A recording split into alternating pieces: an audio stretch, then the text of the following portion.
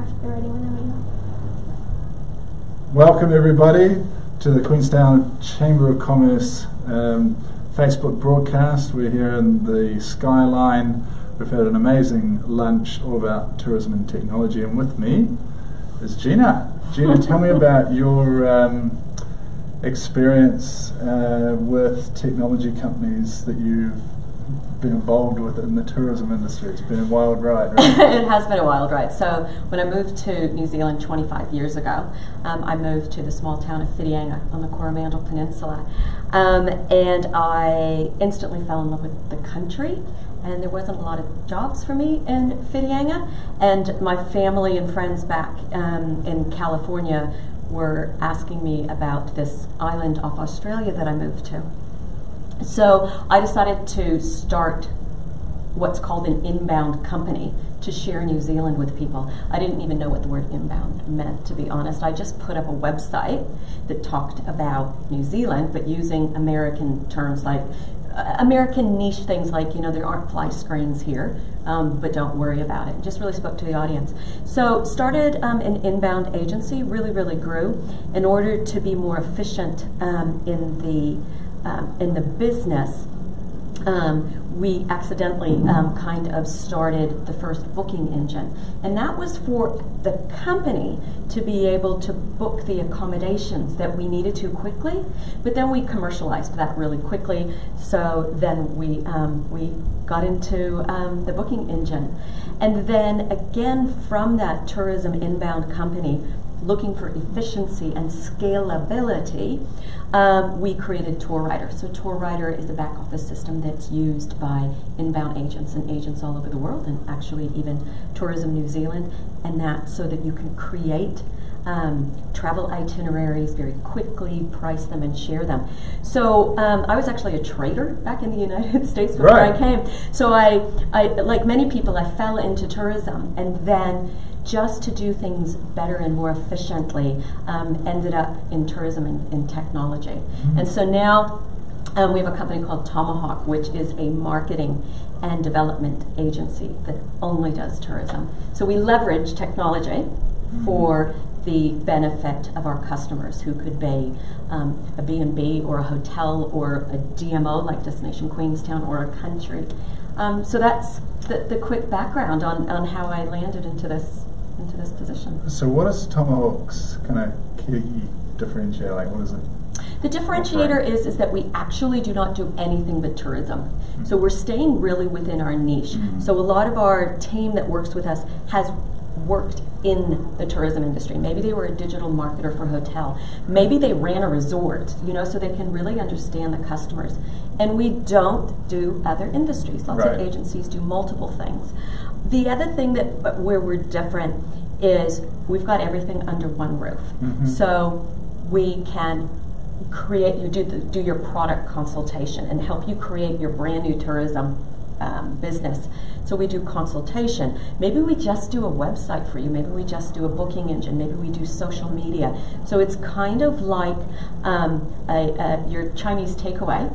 Right. You might say, I'm going to have buffet B, and I want you to do all of it. Right. Because I want you to be responsible for the results. Or you might just say, I just want the wontons. Right? So you can choose, and it's not very often that you have an entire creative team and a social media and a Google team and both .NET and PHP developers. So whatever needed, whatever best for the customer, we can hopefully fulfill it. Okay, great. So with that perspective, your message here was what? My message here is that there's this beautiful relationship between tourism and technology. Tourism launches a lot of technology businesses and stuff, like, you know, we did Resbook and TourRider and things like, you know, Airbnb. So there's all these businesses that can derive out of trying to fulfill a need in the tourism industry. And then you have the technology industry that allows us to offer better efficiencies in our businesses, or to reach new markets, or to market better, faster. With the 5 different stages of travel, you have to make sure that you can touch them at each point, and that's usually technology that helps you do that. Yeah, and you beat the drum of innovate or die. I do. It sounds really dramatic, but I'm being dramatic for a purpose. Yeah. Because if you don't look at your tourism business and what your customers are doing, Yeah. okay, because we live in a world that things are changing so quickly, as soon as we get used to one thing, we want more. Yeah. And we want more just as humans. You know, we're like, I want you to know this about me. I want you to deliver it faster. So we have to look at our customers and then look at what they need, what they want, how we can enhance and do things more efficiently. So tourism and technology are these beautiful partners that must go together. And if you aren't always innovating, it is very hard to catch up, and you can lose customers and you can lose markets really quickly. Yeah. What's your take on the Instagram impact on the New Zealand tourism market? So there's I know what you're asking this. There's two different roles on this, right? So any social media really hits what we call that first stage, that dream stage, right? It's very dreamy to see pictures. Oh my gosh, look at the view from up here. I have to be there because you've seen a picture. Yeah. But then what happens, right, is that people go on Instagram trips to be able to take those images. Exactly. So that is one way where it's really kind of the ugly side of what happens. But at the same time, how do we deal with that? We just have to find a way to. First of all, make it safe because people are actually dying trying to do some of these Instagram shots. That's right. And so we just have to find a way to monitor it. We need to find a way to give more value, to introduce other places. Because in New Zealand we've got so many beautiful places. It's not just the point at Wanaka to take your one picture. Yeah. You know, the Catlins and Gisborne.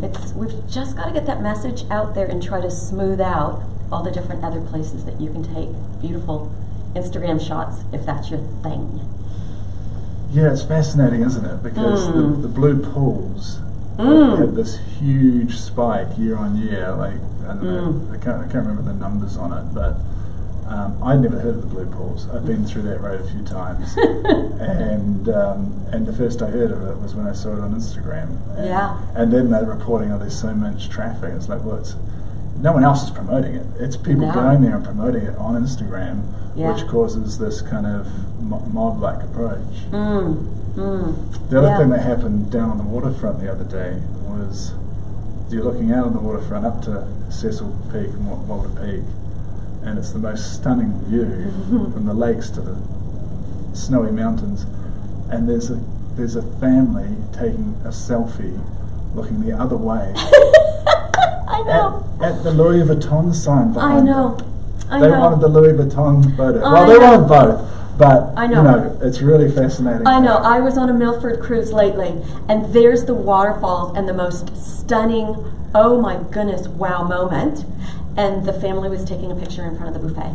Right. Yeah. Right. So I know people have different triggers. Yeah. We can't judge, I guess. You know. So it fascinated me. You talked about what day in May did the Google Travel launch? Was it the 12th? May 12th. May the 12th. I was listening. Very good. Thank you. So for people who are watching this, what is this like? You're in so deep into the travel industry. And you're saying everybody you need to look at Google Travel. So google.com/travel. What's it going to do? Eat people's lunch? Is it it's a pivotal point for all of us in tourism. Right. It doesn't mean that it's going to happen next week. It's not going to happen in the next month or a couple months. But it's a pivotal point because Google has been kind of lining up its ducks to this moment. You know, a few years ago, they introduced Google Hotel ads. And some of the OTAs, online travel agents, were like, what are you doing? You're trying to eat my lunch now, right? The problem is Google is so big, we don't have a lot to say, right? And then there's Google Flights. So we all kind of knew something was up.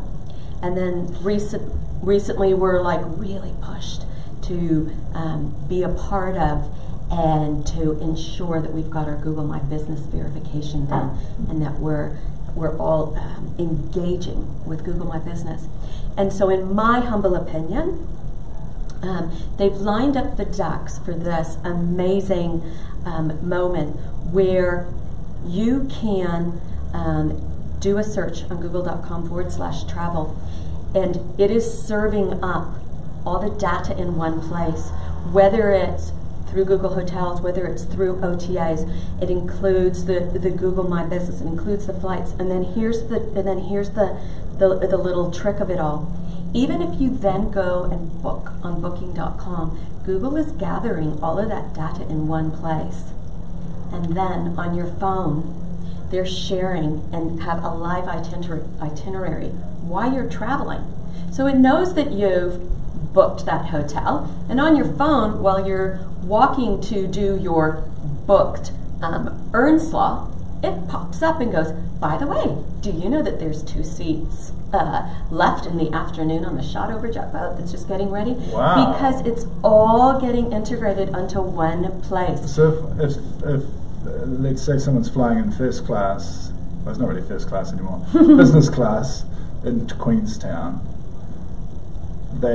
would there be a differentiate between a business class passenger and economy, and between Jetstar and Air New Zealand? It's amalgamating all of your different bookings in one place, and the thing is that so then any of the businesses along Shotover can do a Google ad, right? So, and it's geo-targeted. So when I pass that restaurant, it might say, hey, make a booking tonight, we'll give you a glass of wine for free. We might pass a store and it says 10% off at the shop. So everything is getting amalgamated in one place. There's so much online that will show you what it's all about. And again, not introducing this to scare anybody, but just introducing to say that the ducks are getting lined up. Get with the program, or else someone else will. If you're not doing it, somebody. The other thing that Google does, just to finish, is that when I get an itinerary, let's say I book with Air New Zealand direct, I get an email itinerary. My Google Calendar comes up with the events. You know, I mean that is really smart. It's kind of like so it'll do a lot more friendly things if you're in the Google ecosystem, but at an operator level, it's a force to be kind of sort of played with. And Google wants you to use their toys, and you'll get rewarded if you do. Yeah. And then you add voice search on top of that. Yeah. So Google now has everything in, and as you're walking down the street, you can just go, hey Google, can you please tell me where I can get the best price for blah, blah, blah. So it's all coming together. Voice search as well is like voice search, 40% in the US of everything is searched by voice now. It's going to be 50-50 apparently in 2020, which is 6 months away. Okay, well, thank you, Gina. Sorry, I you. didn't say your full name because there was a long version of it. So what is your full name again? Regina Janine Giovanna Ernestina Orlando Aracucci Paladini. I'm Simon Small. Thank you. Cheers. And have a great trip from the skyline, descending down to it's snowy, beautiful. I know. snowy winter scene. Thank you so much. Okay, thanks. Cheers. Thanks, everyone.